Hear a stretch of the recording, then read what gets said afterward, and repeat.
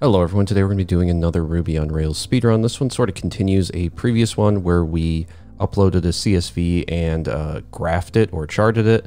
Today we're going to be uploading a CSV and it's going to allow us to edit the CSV and then download the edited data as needed. Now optionally there is a way to save this data. I'm not going to be building that out because it's a bit beyond the scope of a quick little silly video, but I'll sort of outline how to do it while we go just because it's a really quick thing to do. But yeah, let's just go ahead and let's get started. Again, these are more for fun than they are for education, but you should be good to follow along. So I'm going to go ahead and start the timer, stop the server here, and create a new Rails project. So I'm going to say Rails new video. I'm not going to be using any sort of ES build stuff. So we're doing this with straight import maps. For this, I'm going to be using the hands-on table, I think it's called, because it does have a paid version, but the free version does plenty. So that should be good for us. I'm going to go ahead and cd into this video, run a code dot, open this up in VS Code. And then we can do this real quick. So for the hands-on table stuff, I believe that requires coming over here, doing a what is it, bin / import map pin hands-on table. That'll allow us to add it, and it does require a CSS file right here, I think. So we have to come into our app.html.erb file and move this over here so we can still see what we're doing. And I'm just going to put this CSS file here in the app as a CDN because it saves me some time. Next, we need to come into, I think, like the demo or something. Maybe it's the installation. They had an example. Here we go. Okay, so now what we're going to need, this apparently didn't work for some reason. HTTP error. Oh, this is why I never use import maps because it always feels like it breaks. Okay, so I'm just going to go ahead and wait for this to finish. Okay, so that time it looks like it finished. I don't know why that was so weird, but whatever. You know, it's a work in progress, I guess. Now that we have that, we can go ahead and generate a scaffold just to like have something to work with. I'm going to call it example. I'll give it a name just so we have a field. And we're going to do a Rails G stimulus. And I think I called it like data grid or whatever. Okay, so the reason why we're doing this like this is because it sort of sets up that backend for you where you would then just have to autosave this. In our case, we're not going to be doing that, but if you wanted to, I would use the Ruby CSV file. I know I'm wasting time right here, or the Ruby CSV gem. This allows you to parse the CSV and then you could edit it after you do this on save callback right here, which is just a quick little after change that you add into what we're about to do. Okay, so we're going to go ahead, run a Rails S to start our server. We then need to come into our routes. In our routes, we need to say, set the route to be the examples controller and the index action. After we do that, we can then come over to our side panel here in our models, in our example.rb. We want to say this has one attached, and we're going to call this CSV, which does mean we have to stop the server and run a Rails active _storage : install command. I think I'm finally learning which one of these has the G and which one doesn't. And it turns out it's action text that follows the conventions. How weird is that? Now we can do a Rails DB : migrate and then another Rails S to start our server again. We can now come over to localhost port 3000. That should take us to our home page. And if we click new file, we now need to add that active storage to our form. So let's come into our _form. In here, we're just going to copy the name. Oops, paste it one time, and then in here we just want to make this the CSV, and we'll put the CSV in here. Next, we want to come into the example controller because that's what we just created, and in here we need to permit the parameter for that CSV. So this should allow us to upload it. We now need to actually, we now need to come in here and make sure this is a file field, I think. Let's go ahead and do that. There we go. We need to generate some data. So I'm going to go over to Mockaroo and I'm just going to create a ID, a first name, a last name, and an email. I'll create 10 items so that's a bit easier to read, although you can scale this up to like 10,000 if you wanted to. And I'm going to click download data. This should download it. I'm going to move this into my downloads folder as mockdata.csv. Sounds good to me. And then I'm going to come over to our example.html.erb.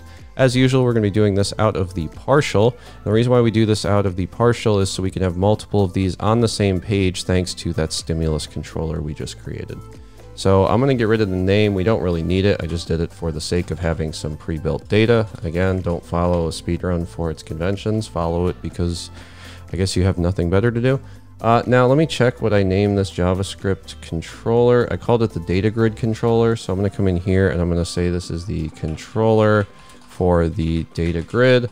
And then we need to have some data grid data, I guess, which is going to be an example dot CSV to JSON, we can call this. And the reason why we're doing that is because we're going to come into our example.rb. And in here, we want to say this has a method, which is going to be whatever we just called it. Oops, which is going to be this example CSV to JSON right here. So what we need to do inside of the CSV to JSON is we need to say this needs to be a CSV equals a self.csv.download. I don't know if this is the best way to do it. We then need to do a CSV equals csv.parse, which we actually get from that gem. So we're going to do a bundle add for this CSV gem here, which is just CSV. So we'll go ahead and grab that, paste it in. There we go. Okay, so that gives us the CSV gem, and then we should be good to, after we do this, say CSV equals csv.map, and then we want to map this and to h, and then we want to do a csv.toJSON.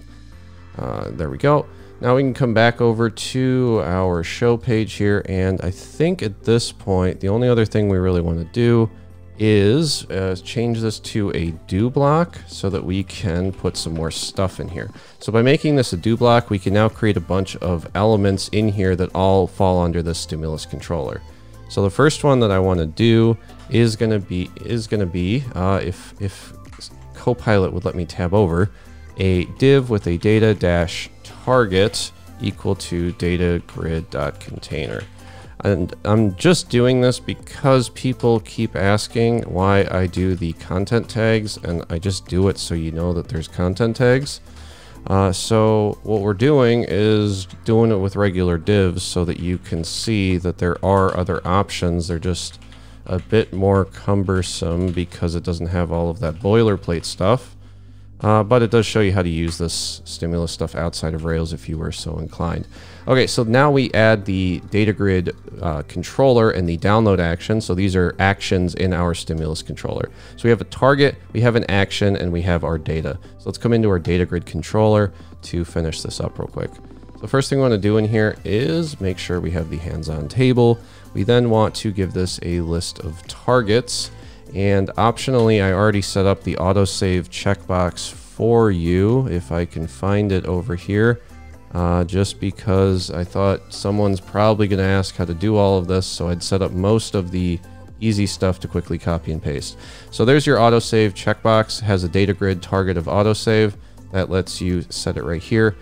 Because their example uses an autosave checkbox to see if you've made changes already. Okay, so now what we're going to do is in here, we need to grab that data that we just set up in here. So this is our data target, or this is our data right here with our example CSV2JSON. So we parse that. We then want to console.log this data. And then we can do a this.hot equals new hands-on table with this.container target, which is this target right here, which is this target container right here. So we do that, and then in here they give us a whole bunch of stuff we can include. There is the data, there's a row headers option, a column headers, a height that is set to auto. So that means it'll go on indefinitely. And then for the license key, they give you a non-commercial and evaluation license key, but just note this is for non-commercial use only. And then we can also do our download action, which is going to be for our download button. Now for this one, we just create the export plugin, and then we can, oops, I have to actually close this. We can do that. We create a export plugin, which we get from the hands-on table, and then there was a whole bunch of stuff they wanted us to include here. This is the download file for the CSV, which has a whole bunch of customizable options. You can change these as you so choose. Now, if you wanted to do the after change, I think you just do a after change callback. It has the changes in the source right here. If I come over here to the saving data, I have a link to all of this in the video description. You would just do something like this for your after change, which is an entire function.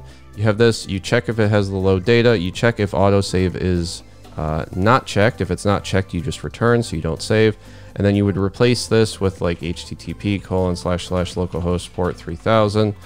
These need to be backticks because we're going to be inserting a ID here. So you'd have like /examples/ and then your ID, which means you'd have to set a ID in here. And then after you do that, you can then go to like /save CSV, which means you have to create a save CSV action in your routes. You get rid of this mode for no cores, and then you put something in here, which is like your Rails CSRF token. And then that grabs your CSRF token from your document. You would then pass back the data in your body. Now, important thing to note here, this is going to be like the one row that was changed, right? So this is the one row that is changed. So you need to update that specific row in your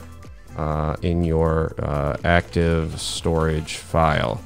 Now, I should note, unless multiple were changed at once, maybe something like that, because I don't know if you can change multiple rows. But let's go ahead, let's exit out here, come over to our app, refresh the page, make sure we start our server, and then come over to examples.new. I have to do this a couple times because Brave is broken. I'll say test, I'll upload our mock data, click create example, and it looks like our application.html.erb file doesn't have the CDN here. So let's come over to the installation section, scroll up and make sure I grab the style sheet and not the JavaScript. I don't know why I did that. And now if we refresh, we have our CSV here. We can edit it. I'll change the first item to test. Our on save might fire here. It's not going to go anywhere because I didn't set up the routes or the controller action, but I can now click download, save this as test.csv, open up test.csv, and hopefully in here we'll see test as the first item. So I'm going to go ahead and stop the timer. We now have a CSV editing application in about 12 minutes, and it does save backups as well in active storage. And it's already got the hookup somewhat set up for saving the changes to the application itself instead. If you're interested in this autosave feature, let me know in the comments down below. I can do this tutorial in like a day or two. Just sort of gauging interest right now. I thought it'd be fun to do a little speedrun. I also have to get ready for today, so I didn't have a ton of time. But yeah, if you're interested in seeing how to do this auto-saving, just let me know. I'll cover it in another video. But for now, thank you so much for watching, and hopefully I will see you in the next video.